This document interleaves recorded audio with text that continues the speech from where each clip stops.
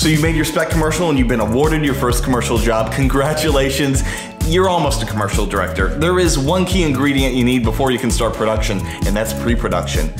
Outlining your script, putting a solid shot list together, and storyboards is gonna help you tremendously when you're on set trying to get everything done. Personally, instead of storyboards, I like to do a previs by shooting actually with action figures how all the shots are gonna align so that I can edit it and get a better, clearer sense of how the whole piece is gonna get cut together. But good pre-production is gonna help you in the long run.